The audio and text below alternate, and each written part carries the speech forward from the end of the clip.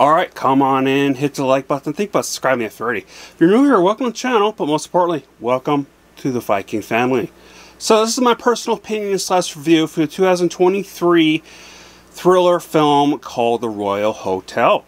Here is the plot. Canadians Hannah and Liv are backpacking in Australia and take a temporary live-in job in a remote outback mining town. Soon they find themselves trapped in an unnerving situation that grows rapidly out of their control. Now here is the cast.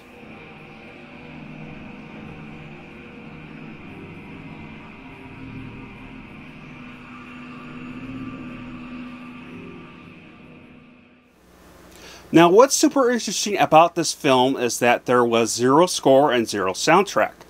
Some just natural sounds and of everything around them, including the radio when it was playing.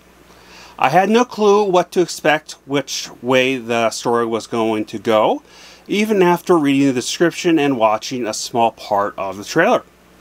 But the story felt like it was leading to something, and after 1 hour and 30 minutes, I still don't get what was the point of this film. Honestly, the ending kind of sucked as well and made no sense as well. The actresses that played Hannah and Liv was fantastic, without a doubt. I definitely was not surprised about that, but we got no real backstory to why they left Canada because of the troubles. Here's my rating, and I'll come back to my final thoughts.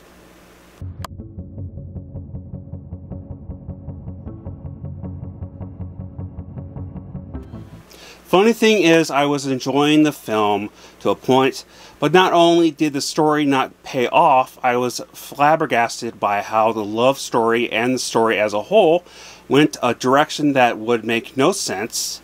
I was disappointed with the story, but not the acting. The acting, shooting, and shooting choices, and the no background sound is the only thing that really stood out to me about this film. This is, again, 1 hour and 30 minutes, and by the time it ended, I was shocked because I thought, hey, I was really enjoying this. I'm still waiting to see where this leads to, and what type of film this is. It's definitely a dramatic type of thing, but it's just like, I don't even get the messaging behind it if there was any. But it was just, there was nothing really to the story.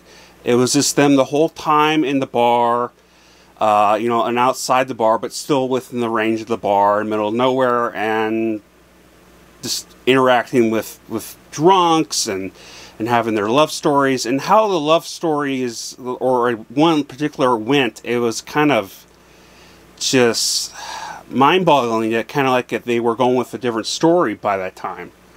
You know, like something more tragic, where in the first one it was more, obviously there was chemistry and stuff, but later on it just kind of just went a whole darker direction that made no sense to me to make the characters, the two characters that were the love male interests in this.